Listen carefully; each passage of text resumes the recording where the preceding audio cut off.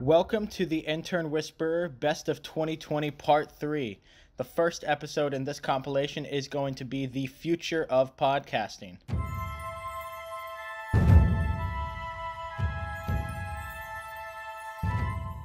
I would love to to wake up to a podcast. I don't know what I'd choose though. What would you choose as your wake up podcast?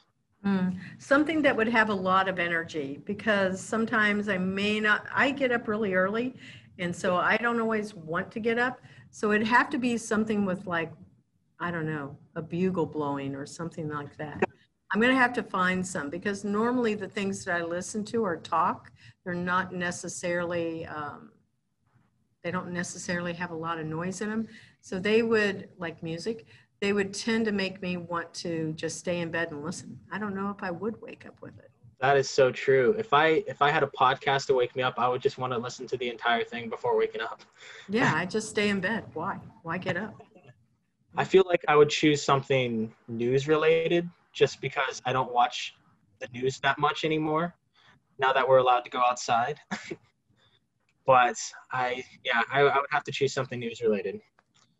But we're talking about technology that isn't there yet, unfortunately. And although we're not quite there, we're moving toward a world where you can listen to any podcast you want, whenever you want, on whichever device that you want. And as a result, creators will likely start thinking about the impact of these different formats. So we asked a few more people on the streets what their favorite genre of podcast is. So let's tune in and see. Podcasts about TV shows. I'd say business is probably my domain in terms of the types of content I like to listen to. Comedy ones are always fun as well to listen to, just for fun. Some of my friends really like the mystery ones, or the scary story ones. I think those are cool, that tell a story. But I also like the ones where people just talk and exchange their opinions and have a conversation about something that's going on.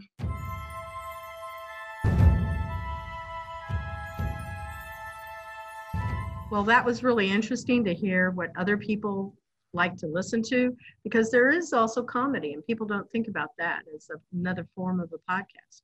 But maybe you want your hour-long marketing podcast to be live on Spotify, but you also want to cut it down into several quick tips using those types of podcasts that can be easily digested through your Google Home device. These are the kinds of questions that future creators will likely be asking themselves as podcasting technology advances. Now, podcasts are embraced by the masses for a variety of purposes, including education, entertainment, and even background noise.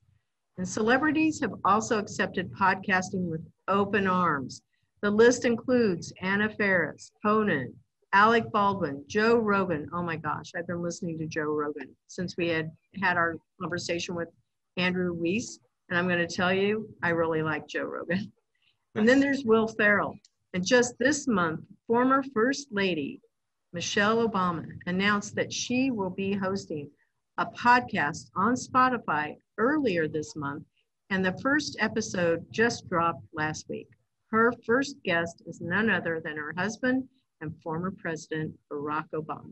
If nothing else has proven to you that podcasting is expanding to tremendous lengths because we've been spitting a lot of facts at you, let's try to put it into more of a perspective. Podcast Movement, which is the largest annual industry conference, was founded in 2014, and in 2019, just last year, over 2,000 were in attendance. Another podcasting event, Podfest Multimedia Expo, founded by Chris Kremitzos, who you have heard throughout this episode, was held virtually in August and broke the Guinness World Records largest attendance for a virtual podcasting conference.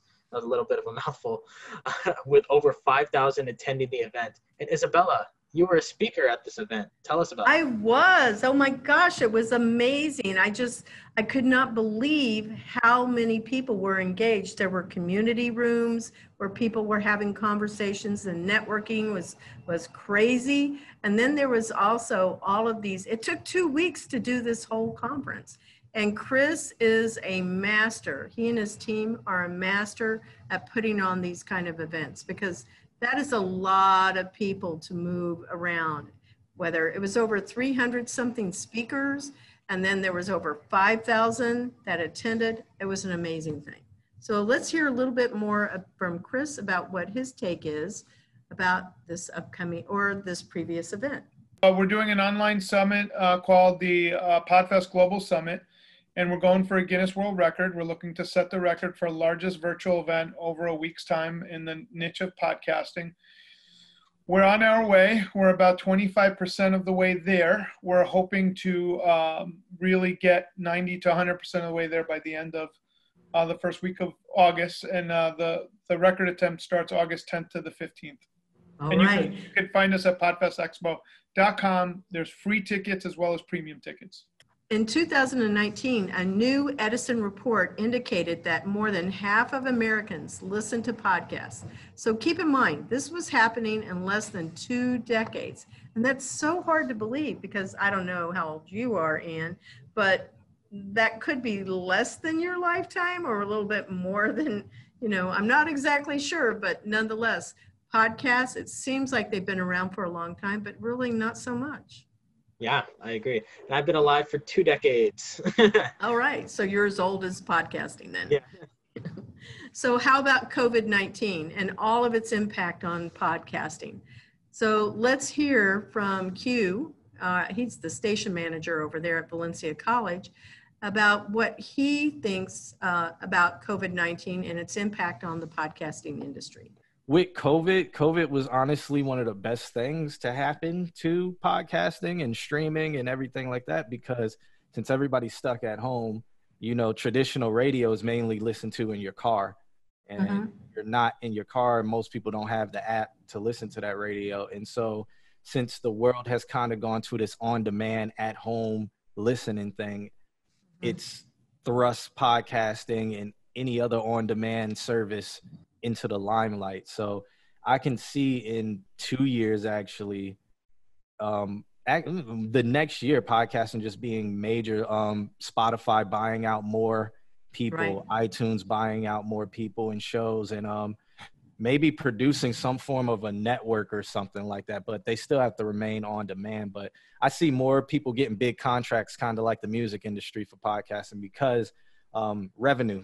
These streaming platforms, they're getting revenue, but they want to see how to maximize revenue. And if podcasting is becoming bigger and at the forefront because everybody's listening on demand, they're going to try to sign or get exclusive rights with these people. You got YouTube doing it, Spotify's doing it, iTunes is doing it, Twitch is definitely doing it. So and I think Facebook's going to get in the game soon. One of the interesting trends from COVID has been that in the US, podcasting audiences have declined, partly due to the fact that people are no longer commuting for 2 or 3 hours a day. However, globally, podcasting audiences are on the way up, right? And in Europe, for instance, they've gone up in some places by 50%.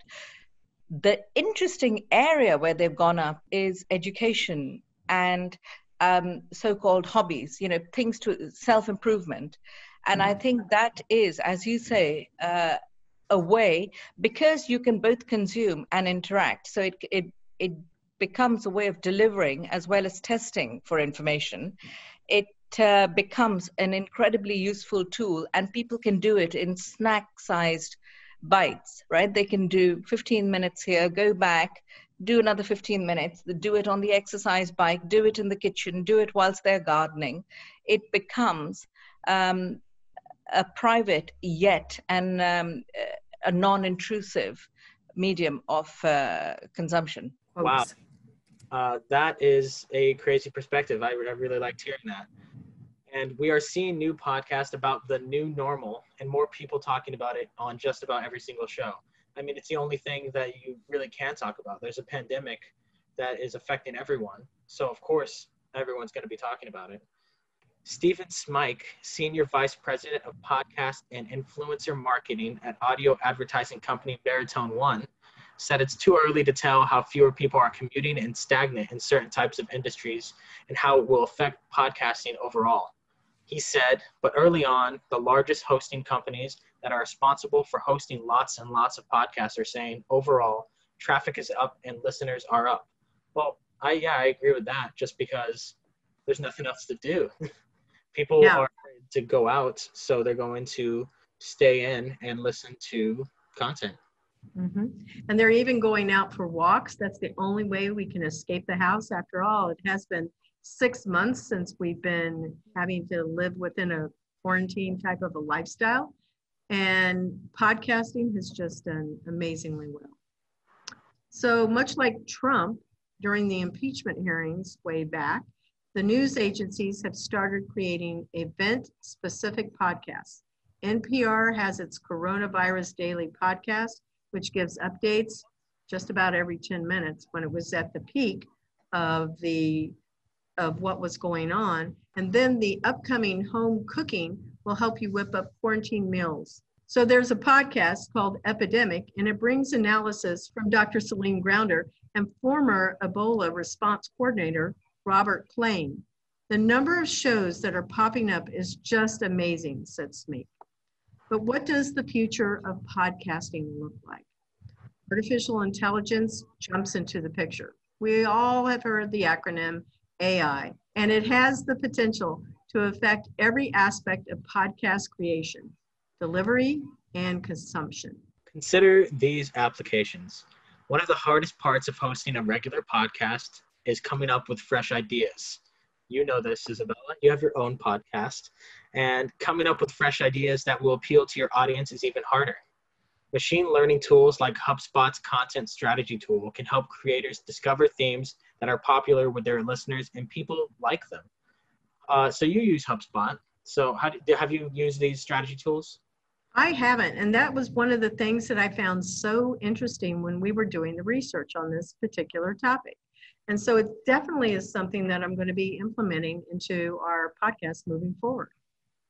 Gotcha. So you can personalize the ad experience on podcasts. That is probably not much different than what we're experiencing when you go and you click on something on a website, or you're in your social feeds, and then all of a sudden Pizza Hut pops up because you just clicked on a Pizza Hut ad. Or maybe it was Nike shoes, and then all of a sudden you get just deluged with Nike advertisements. Well, that's what's going on here. So if you listen to a lot of podcasts on the same network, you'll probably hear the same few ads over and over again. And remember, there was this little incident that happened with MailChimp. It was a running joke during the first season of Serial. So we went and we asked people again on the streets, what are their feelings about ads, and how do they break up the viewing of whether it's videos or podcasts? Because podcasts are also blogging, they're out there. Let's hear what these people had to share with us. I don't think it's it's not as intrusive as kind of like a video playing ad, because usually the good guys will kind of segue into it like as if it's a talking point. And they're really good at it. And I always listen to them. I'm like, God, that was a good segue. So, and they'll segue into it and talk about it for a minute and then just go right back to what they're doing. And if people listen to them religiously and they keep doing stuff like that, then maybe people are more inclined to buy the product. So I see advertising coming in more in that form. Well, I mean, it just really takes me back to being a kid when we didn't have Netflix and all that stuff, and you just watch TV with commercials. And at the time, like, that was fine to me. I was 10, whatever. But now that I'm so used to like Hulu Premium or whatever, Netflix, it is like annoying. But then, I don't know. I feel like those people that put the ads out, they got to make money. They got to get their customer base up. So I don't really get too annoyed about it, because I know that there's someone behind that's like, I need to get paid. So I don't really get too mad, especially because when I listen to podcasts on Spotify, the ads aren't unskippable like on YouTube. Like, I can just fast forward through them if I really wanted to. The second episode in this compilation is us celebrating National Women's Small Business Month.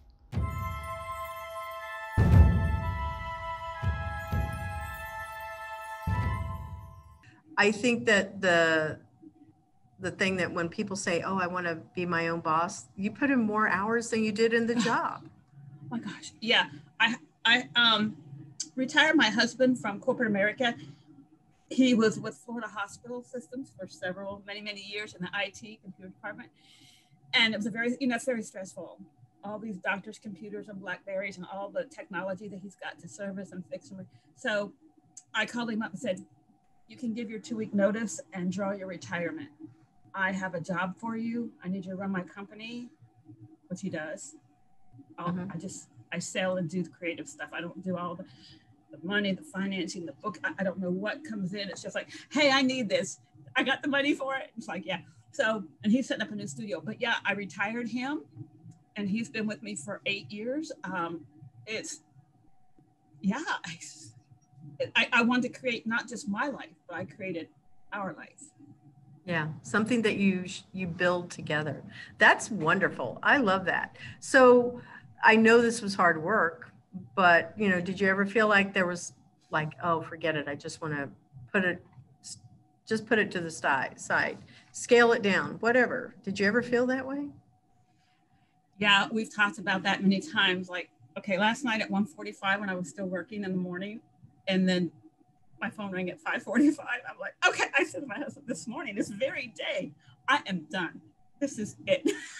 And he's like, yeah, you say that every day. No, I love what I do. I'm very good at what I do. I do very creative copywriting and creative graphics and images and assets to distribute to the world visually. But yeah, growing before we have some people that work for us with us, some freelancers, we're both working 12, 14-hour days. Some days, because of the real estate industry and the end of the month and open house and stuff, we still nobody can do what we need to do. So there's no giving our helper this to do. They do the support work. So we still have to, we work long days. We can travel when we want, have computers we set up. If we are in a hotel room or wherever, we prepare that in advance. We prepare the technology. We can travel. So it's just, it works well. And then some days we just work 8 hours and call it a day. We do not work on Sundays. We work half a day Saturday. And so we really have a good life. The week gets a little bit hectic, but there were a few times I said, let's just cancel all these clients, but these really big ones, and keep them. And it's like, he told me one day, he goes, Shelly, look at the finances. If I cut out all those clients you're talking about, so that he goes, that portion of our company is $62,000 a year. Okay, we'll keep them. Yeah. And that was like a little quadrant of our quadrant. And then we've got this group over here and this. So yeah, it's good. I love them all. It's just sometimes but we always plan for retirement. We're always planning moving to the day to sell the company, keep up client, but we're always getting new clients. So we're in no way ready to stop. We love what we do. We love our clients. So how do you think that men and women approach business differently? Because again, it's National Women's Small Business Month. And I think that we do approach it very differently. What are your thoughts? Well, I have a very kind of maybe a different opinion of that because I actually work with the man who runs my company, okay, and approaches my business. And that's probably our biggest point of discussion, okay? Like, okay, I appreciate what you're trying to say. However, at the end of the day, I run the company. I mean, I've had to say that, okay? I mean, we're equal partners here, but at the end of the day, the final say so lays with me. So, because my approach is just different from his. Mine is more, I must serve. I must serve until I can't serve anymore with the best quality, the kindness, with I must serve my clients this way. Maybe they spent tens of thousands of dollars sending me to Covey seminars when I was in corporate America. They've invested a lot of money with management in me, and those things are with me. They're part of my company. I brought them in. I must serve. I love serving people. I don't know, maybe women feel different about serving than men are like, let's do the job. Okay, the job's done, check it off. I mean, they do care, but that heart and service spirit is like, okay, they're very methodic, very technical, it's done, here's a list. But I think they're just, it's that man-woman thing that we have that more passion and stuff, and they're more get it done. here's how it goes. He's so good. He's so clear. He's so detailed. But it's that the service thing. Element. Yeah. It's that thing I have. And he told me, he goes, I got to tell you one thing. There's a few things that nobody will ever be able to do that you do. Nobody can communicate the way you communicate, and nobody can design things the way you do. You'll never hire anyone to take your place because they won't do it. So how do you measure success for your business?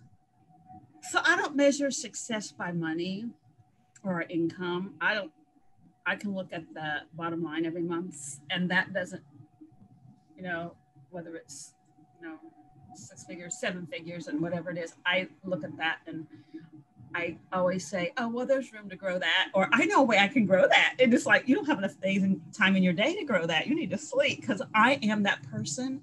I am type A. And if I can grow that, I don't have to sleep, but I can grow that. I can take any element of business and I can grow that. I was going to say, no, you can't. But I think I measure it by value metrics. So with my clients, I have to prove to them, I send them reports. So success to me is, if I'm managing your social accounts, I need value metrics to prove what I'm doing to you. If I can't prove what I'm doing for you, and I have no analytics, and I'm an analytics girl, then I'm not successful at doing what you need me to do to grow your business out there.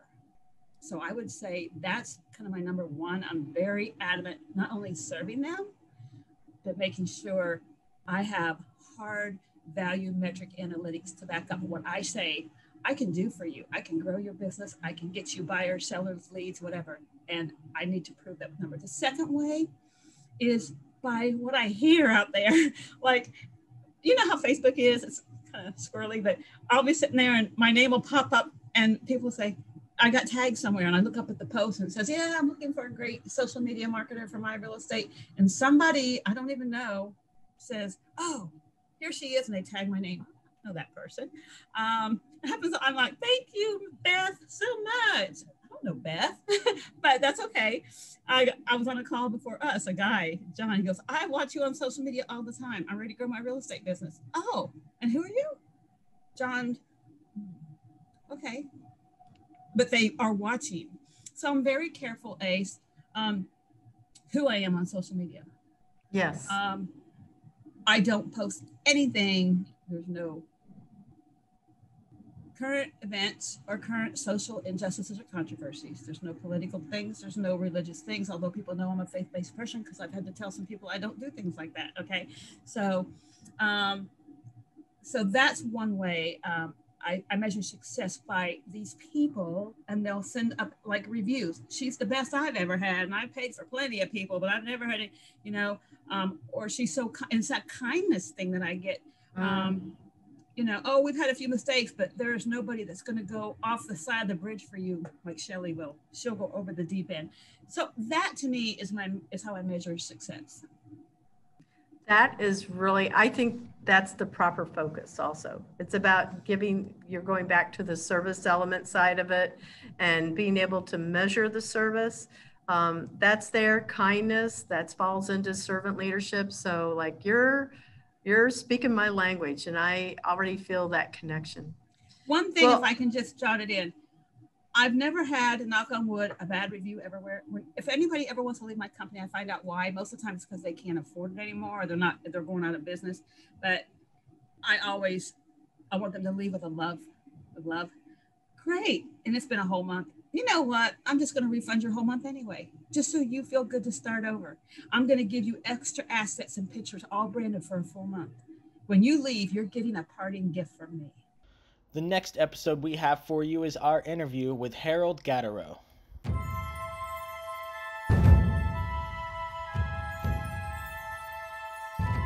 You said that you had studied marketing, and it also obviously helped you get there.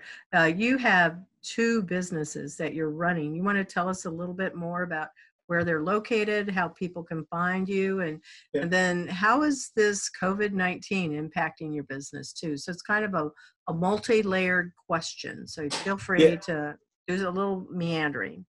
Okay, so yeah, so Vitality Bowls, Superfood Cafe, we have 2 locations, and it is a franchise that started in Northern California. So we were the first ones to bring Vitality Bowls to Central Florida.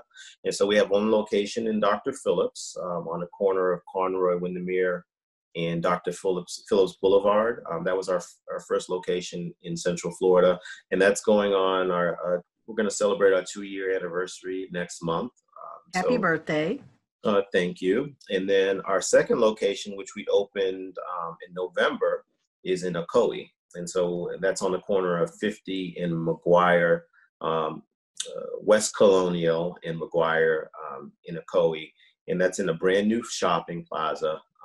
And so we're, so far there's two tenants there, ourselves and a dentist. And so we look forward to having some other neighbors in the near future, but that's our second location. So wanted to make sure that we expanded. So, we have a lot of customers that live in the Ocoee, Winter Garden, Windermere area that it was a little harder to get to Dr. Phillips on a regular basis. So now they're able to get to our Ocoee location. Yeah. Winter Garden and Ocoee are burgeoning, growing development areas for some new housing. So I would expect that you should have some pretty good growth as the development continues out in that area. Yeah, absolutely. And we're located between, the Turnpike, 429, and then the 408 is within half a mile of our store. So it's a great location. And then the other question you asked is, with the COVID-19 pandemic that's going on, we definitely have seen a decrease in business, and we've had to reduce our hours, as well as a lot of other companies are reduced hours or closed because of the situation. So we were definitely impacted as well. And so we reduced our hours. We are offering curbside service. We have a great loyalty app called Vitality Bowls, and it allows the customer to order ahead through that app and pay. And then, they just make a note of what car they're driving, and then we will deliver it to their car. So we can limit the opportunities for people to come into the store, and then also they can order online. And we also have delivery services that we use, such as the major ones, Uber, DoorDash, and Grubhub, that customers can order through and get it delivered to their homes.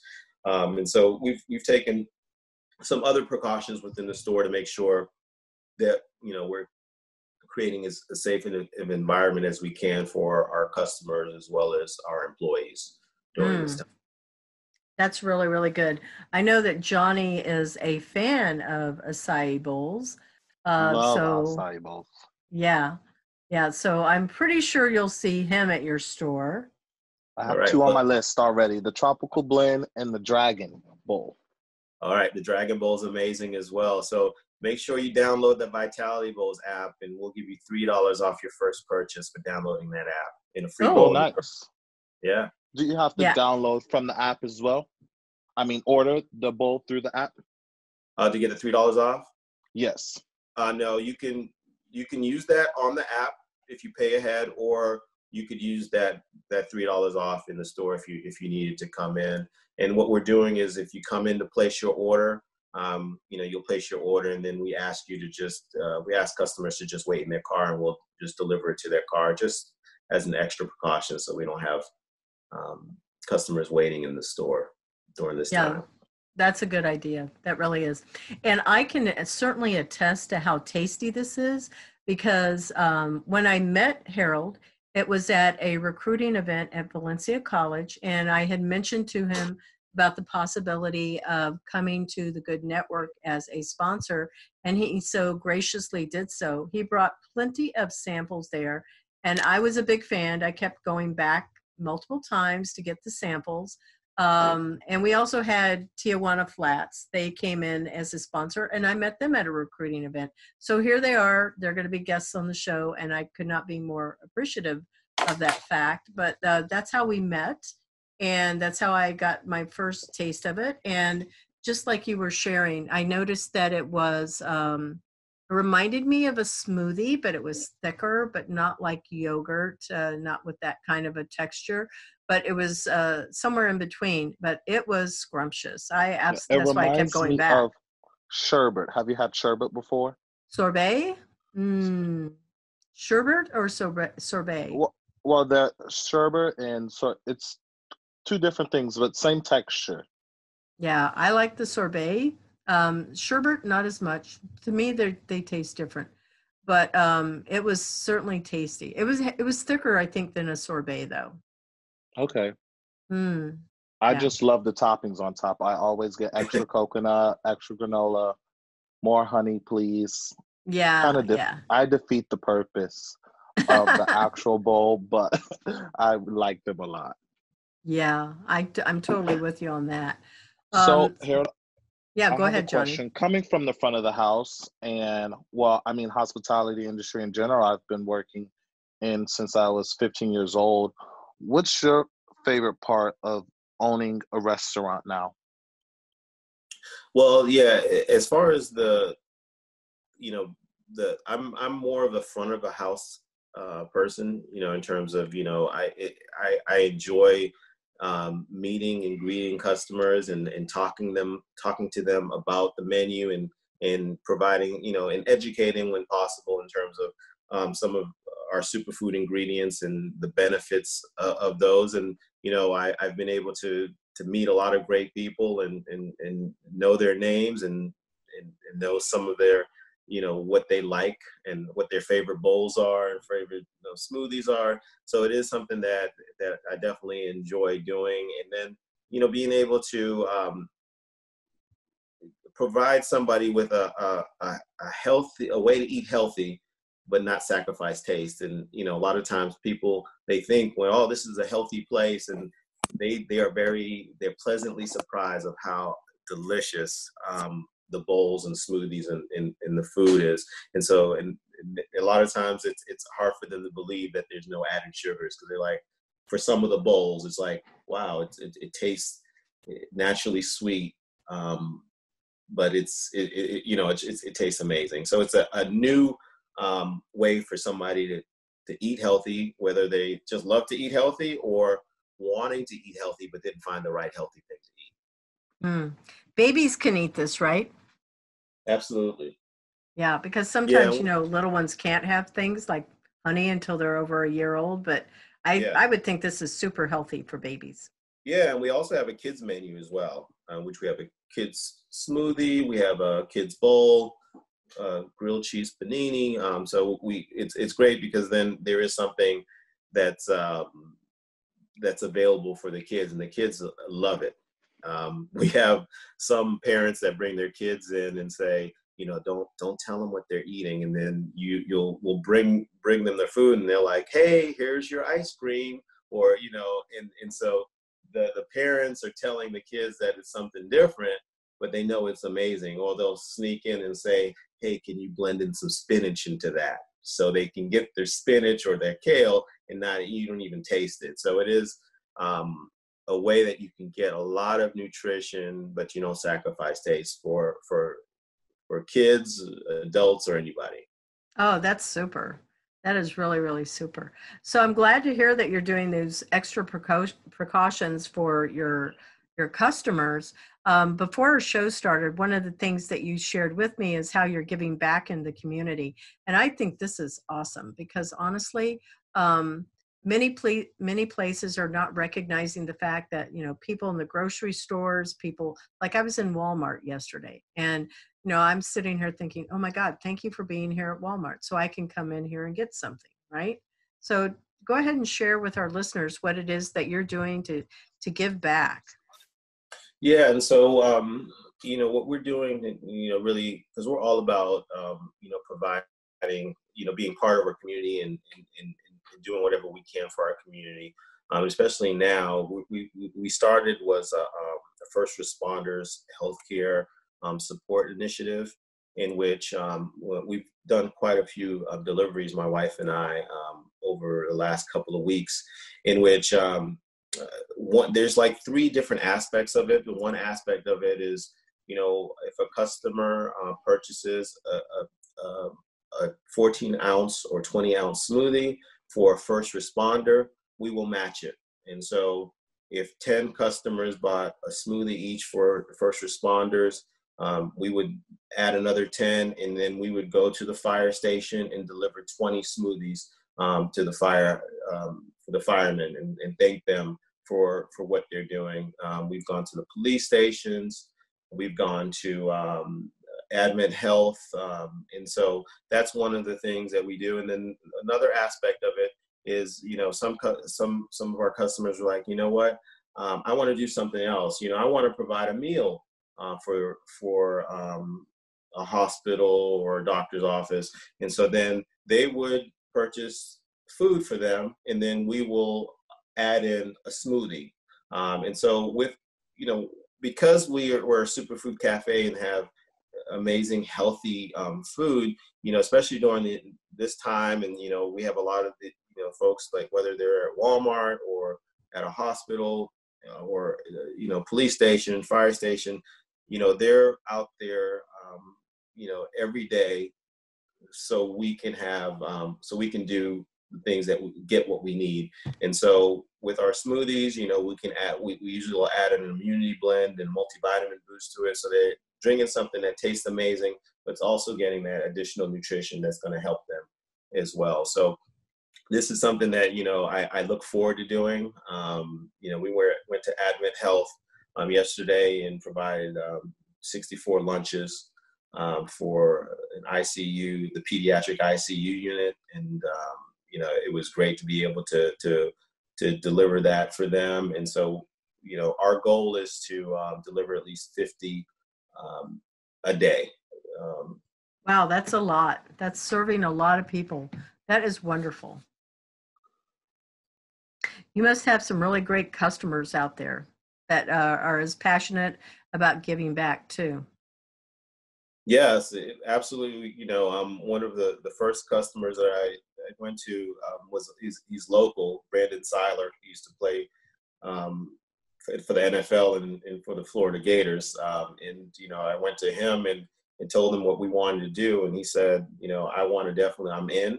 And he wrote us a check or gave us $1,000 and said, let's go ahead and start delivering smoothies. And then he also had a couple of doctors' offices that he particularly wanted to provide lunch for. And so so that's why it's like, it's a way for, and he loved the idea, and he's just like, yeah, it's an opportunity for me to help, even though I'm staying home, but then I can help you in this cause and giving them something that's healthy and delicious. Oh, that is wonderful. That is really a good story to share. So I know that you had mentioned that you have 2 children and that you were seeing this as a family business.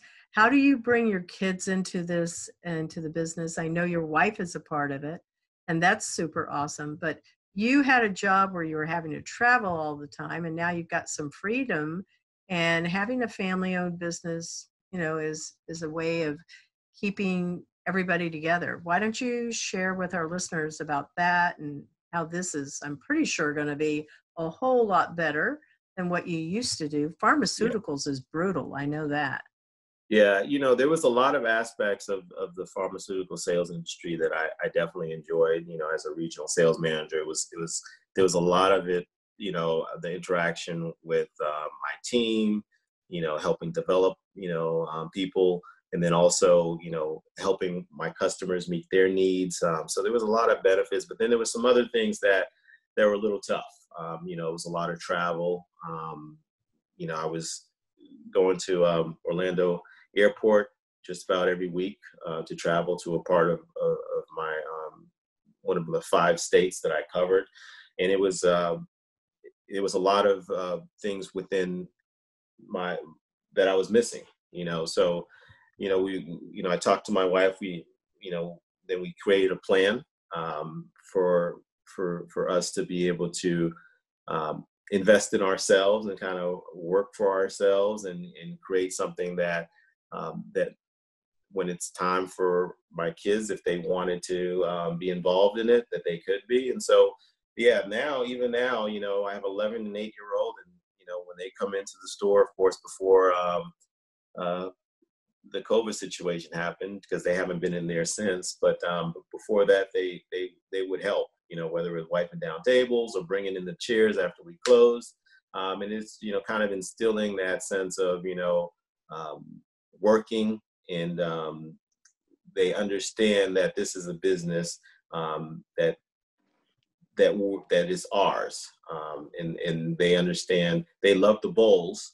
So it's a way for them to eat healthy. And they're able to, if somebody talks about or asks a question about acai or pitaya, which is dragon fruit, they can kind of talk about it. So it is something that, that they have that, that's going to really help them in their future. The last episode we have lined up for this compilation is the future of beauty products. Enjoy.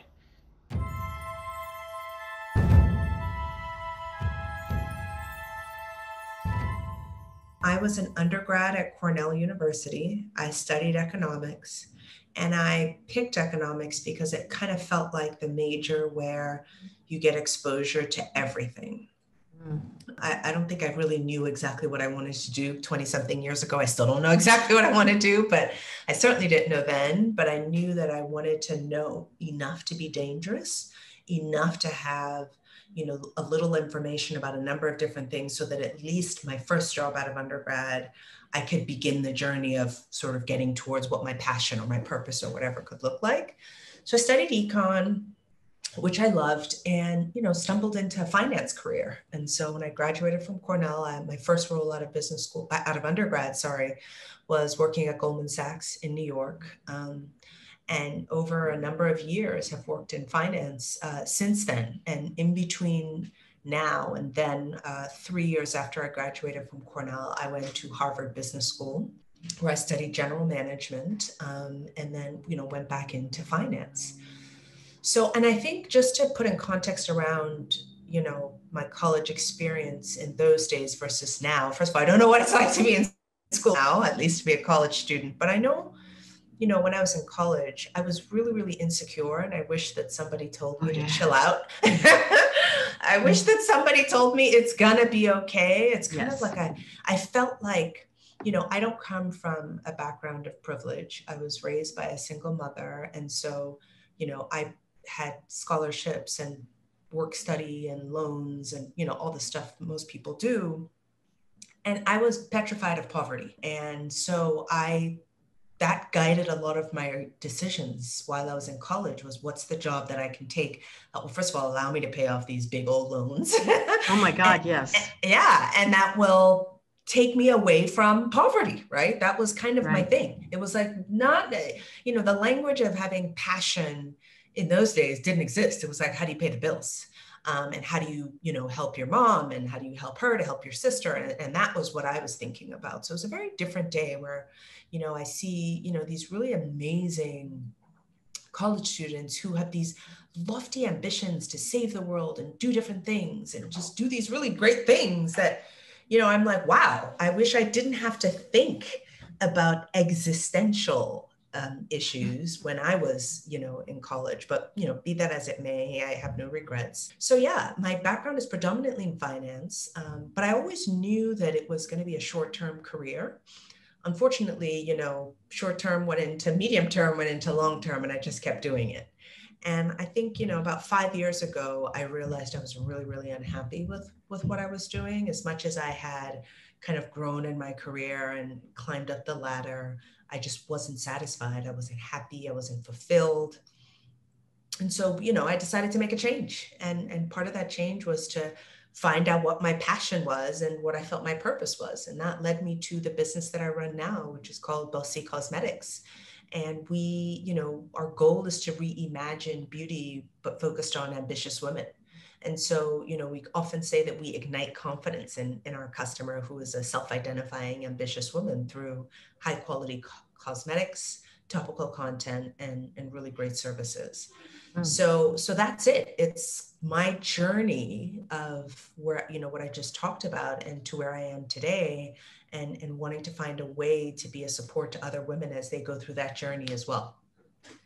I remember when we were in NASDAQ's program a year ago. It's so hard to believe it's a year ago.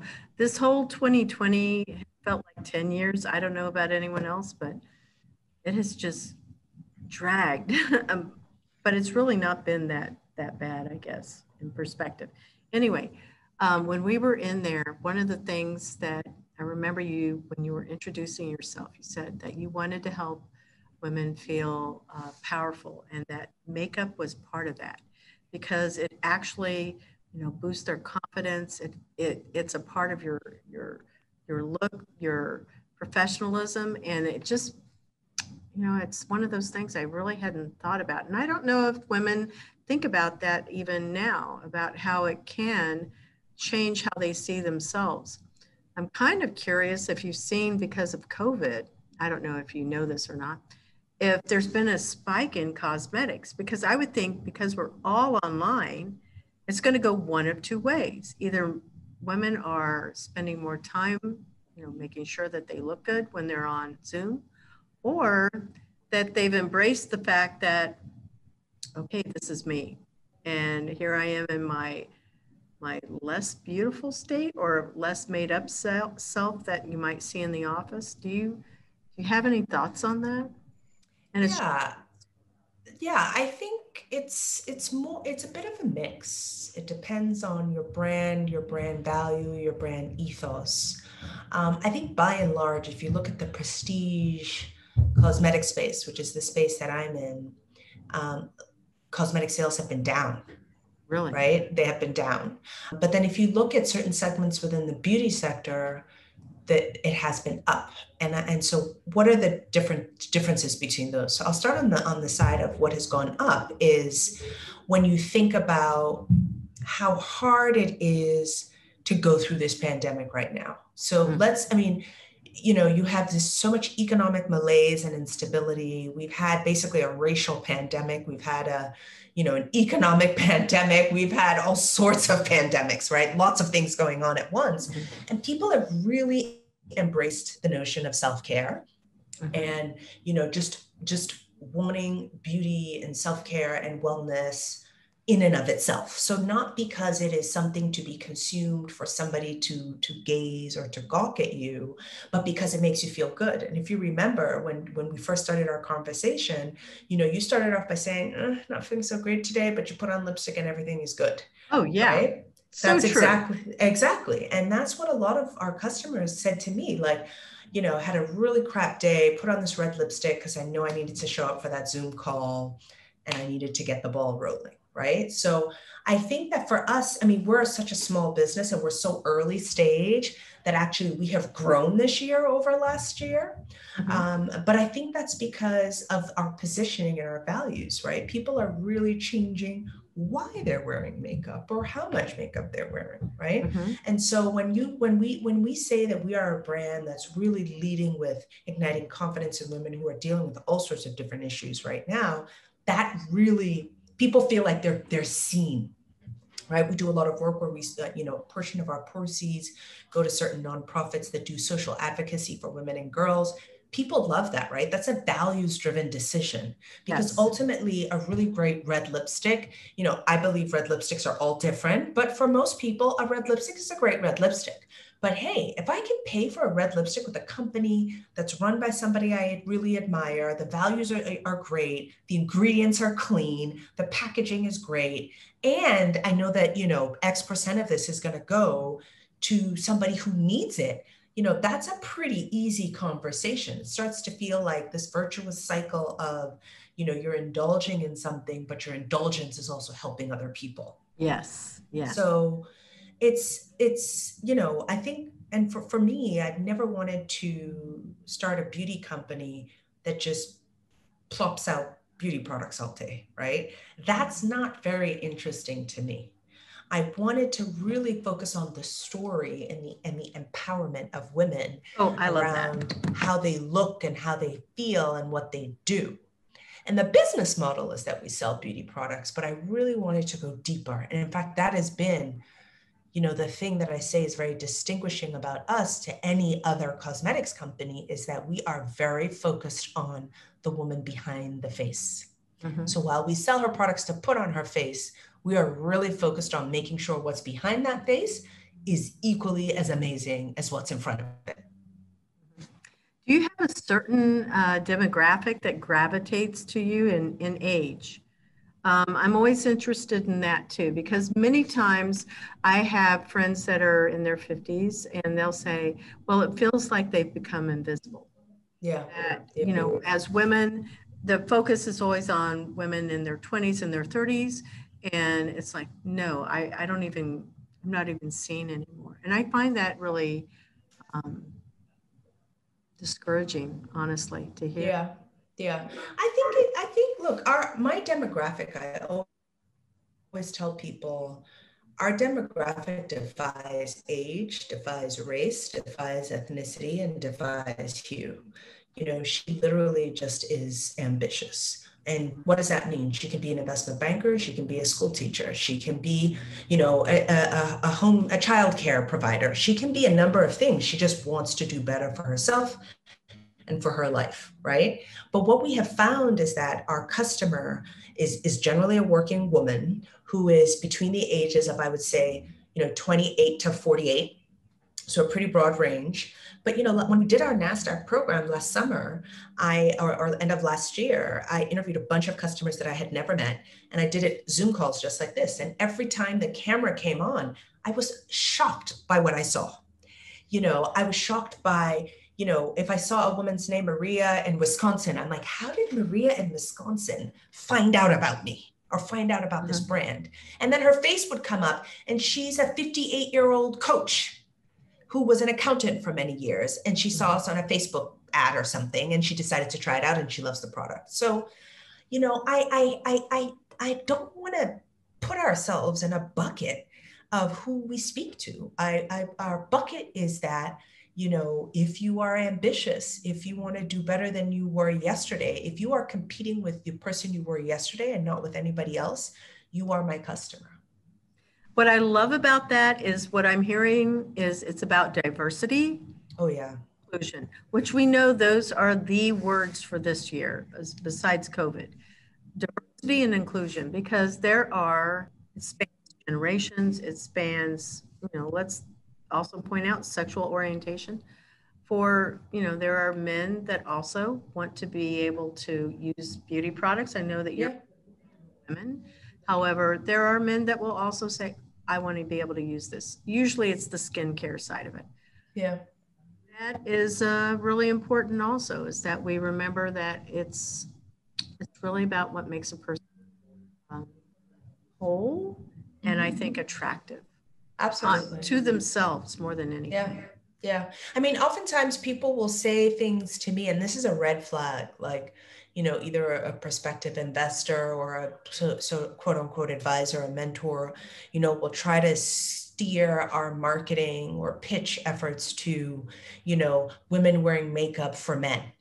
And for me, that's a major red flag because, I mean, I'm married and I love that my husband finds me desirable, but I don't want that to be the reason why any woman makes a decision. Like, I want her to make the decision because she wants to. So if she says, I want to be hot for this guy today or this woman or whoever, that's her, she owns that power. Or it could be, I just want to be hot for myself, or I just feel like buying this. But I do not want to ever be in the business of telling another woman that she should buy my product so she can look sexy for a man. Just, it is always the red flag of, okay, this person doesn't understand what I'm trying to build. Because what I'm trying to build is all about the person in the mirror. I agree.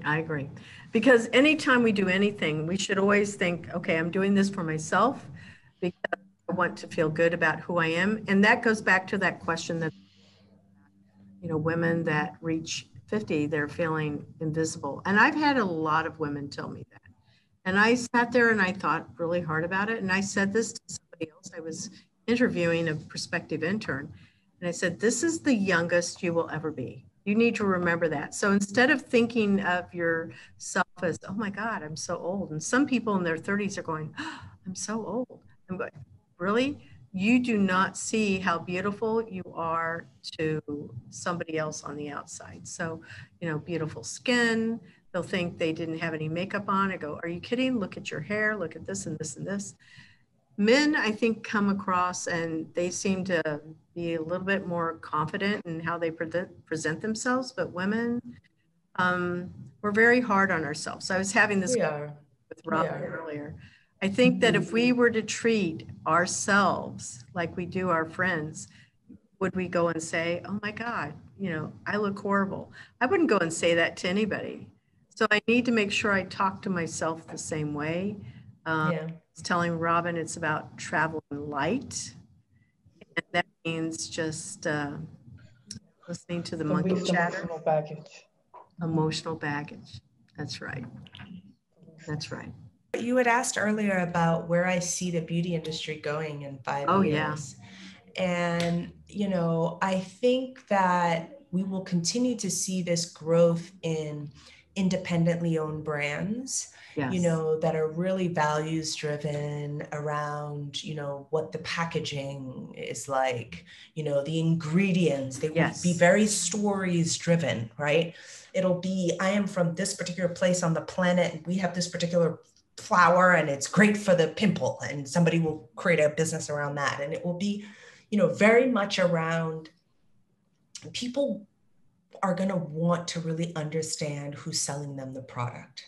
Who are they supporting? I think people are increasingly becoming very mindful of where their money is being spent. I mean, in June, just kind of after, the video of George Floyd's death came out, the groundswell to support businesses that have been started by, Black-owned entrepreneurs was unbelievable. And that was very much, again, stories driven around, just inequality and access as a Black-owned founder. And so it really told me that, whether that's sustainable or not, people, can be driven to care, and increasingly will be driven to care about things. And so, if I think about in the next 5 years, beauty/cosmetics industry, you'll see a lot more fragmentation. So it'll be less, the massive Macs or Estee Lauders of the world, or they will have to buy these companies to remain relevant, because us smaller brands, as I said, we will lead with a story.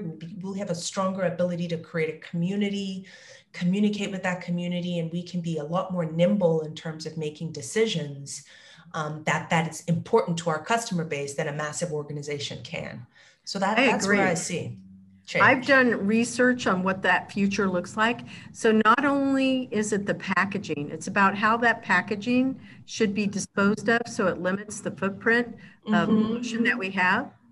Limit, of course, any type of testing on animals. So it's getting away from things that are harming others. Yeah, absolutely. Others can be the planet and animals. Yeah, like, are you mindful at all of like which ingredients you do put in your products? Like, is there anything in particular that you try to avoid or like substitute with like a more natural ingredient in terms of that? Because it's like, whatever we put on our skin, like it absorbs like straight into the body, like our liver doesn't detoxify it. So that's very important. It's like the ingredients that are in our products that we use. Absolutely. Absolutely. We're very transparent with the ingredients that go into our products. Before we even launched, we made sure that we got third-party certification from Leaping Bunny. I don't know if you know Leaping Bunny, but they are a global organization that certifies cruelty-free supply chains. And so all of our suppliers that we work with are certified with Leaping Bunny. And as a result, our company is certified with Leaping Bunny.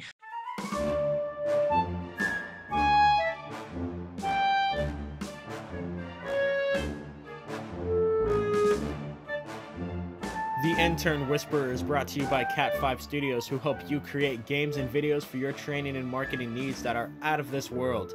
Visit Cat5 Studios for more information to learn how Cat5 Studios can help your business. Thank you, Cat5 Studios.